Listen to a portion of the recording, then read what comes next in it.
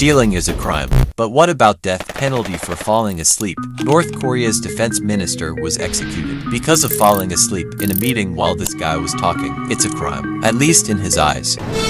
Kim Jong Un, the supreme leader of North Korea, or a psychopath, from banning laughing to publicly executing for having a Bible, and even imprisoning entire families for no crime at all. This is called Kim punishment, which states, if you commit a crime in North Korea, not only would you be punished, but 3 generations of your family members, your parents, grandparents, and your children would also receive punishment without having committed a crime themselves. Kim punishment exists mainly to prevent escapes from North Korea. The horror of life in North Korea is so complete, they would rather be slaves than live in North Korea.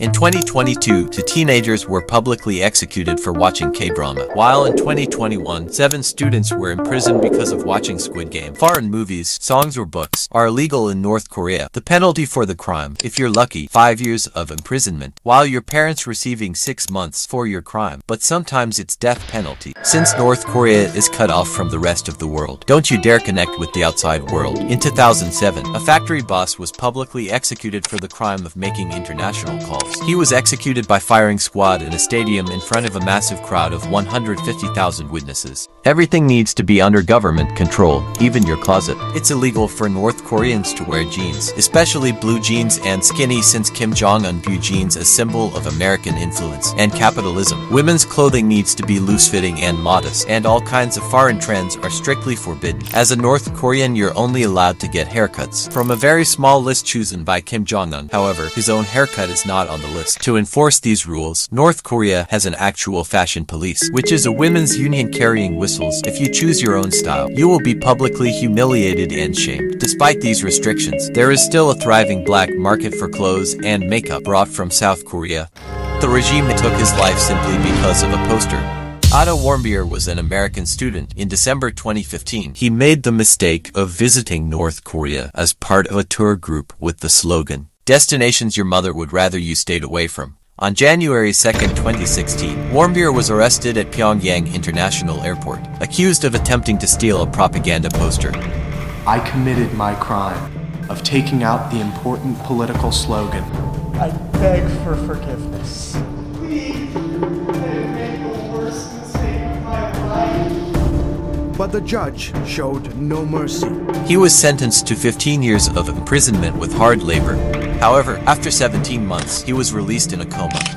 And 6 days after returning home at the age of 22, Otto Warmbier passed away on January 19, 2017. Damaging or stealing such items with the name or image of a North Korean leader is considered a serious crime by the North Korean government. In 2020, a North Korean mother was detained because of saving her children from a burning house rather than leader's portrait. Every family is required to hang North Korean leader's portrait in their home, and it is a crime to allow any harm to get to it. A fire seems to stand as something special situation, but simply failing to dust it properly can result in a police visit. Remember the 2014 movie The Interview? Hello, North Korea! It was a spy comedy about a plot to assassinate the North Korean leader while presenting him in an extremely satirical manner.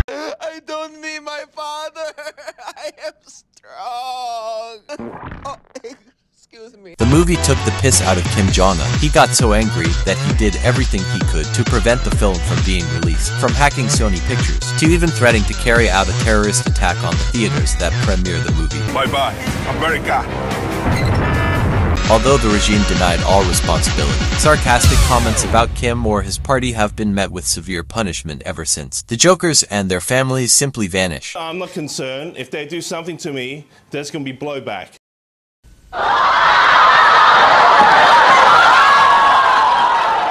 Every year, on the death anniversaries of the former leaders, the entire country is required to observe a period of mourning. Kim Il-sung's lasts only a week, while Kim Jong-il's lasts for 10 days. During the mourning period, laughing, drinking alcohol, or engaging in any happy activities is considered a crime according to Supreme Leader. Even celebrating your own birthday is forbidden. And if a family member dies, crying out loudly could result in jail time. The supreme leaders of North Korea are viewed as gods. That's why, if you own a Bible in North Korea, you risk being killed, as the only religion allowed is the worship of the Kim family. Practicing any other religion is met with heavy punishment. In 2013, 80 people were executed in front of a packed stadium simply for owning a Bible. If you're lucky, you may just be thrown into a prison camp or subjected to torture. Shockingly, there are over 100,000 religious people in prison camps and approximately 400,000 undercover Christians in North Korea. I have been very impressed by the Korean government's humanitarian treatment of severe criminals like myself.